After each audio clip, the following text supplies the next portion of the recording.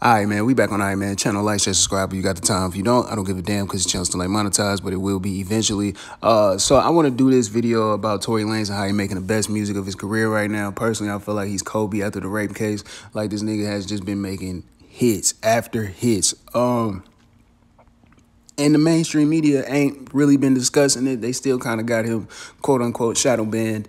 I think Tory's just a victim of social engineering. If you go read the book Social Engineering, you'll understand. A lot of people in life are gullible. So any type of allegation made against him, you know, even if it's like not clear, if it's just an allegation, bro, like it's a rap for him.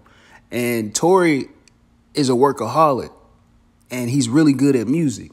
He can make a hit. And he's consistent with it right now. He is consistent. If you go listen to that Playboy project, if you go listen to, I think it's called Loner, if you go listen to the Daystar album that he dropped on the anniversary of his mother's birthday and death, like, dude is in a different bag right now. He's in a different space.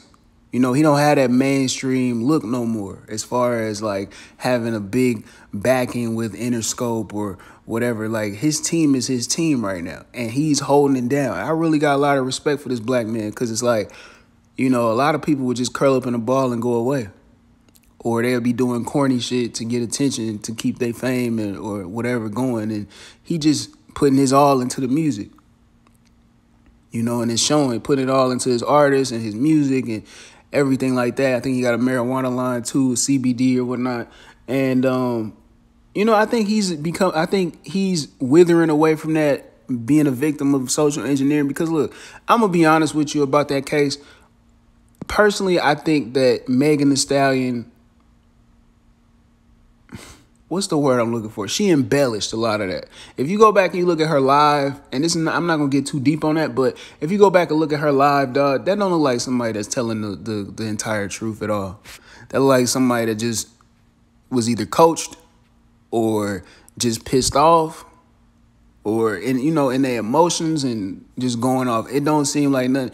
Like, it just didn't seem right at all. I'm sorry. Then you go look at Tory's live. It looked like, yeah, he's telling the truth, but you don't know how much to believe over there either.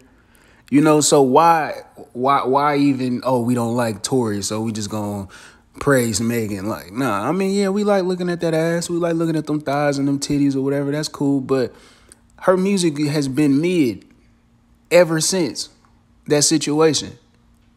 Let's just be honest. His music has been way better since that situation. I didn't like Chicks Take 5. I didn't think that he hit the mark with that one. I thought that was kind of like, eh.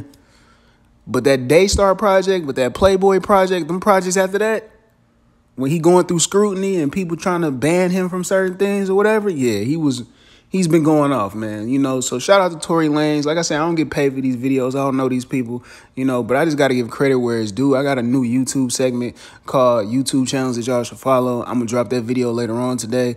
I'm back on the channel. You know, I just got my new phone. I've been working 6 days a week, 12-hour shifts every other day. So I've been busy just stacking up my paper, trying to figure out, you know, where I'm going to move to next. So, you know, hey, it is what it is, but I'm going to try to drop these videos daily, if not daily, every other day. If not, at least y'all going to get 1 or 2 videos a week. Just know that, you know. So like, share, subscribe if you got the time. If you don't, I don't give a damn because this channel's still like monetized. Yeah, peace.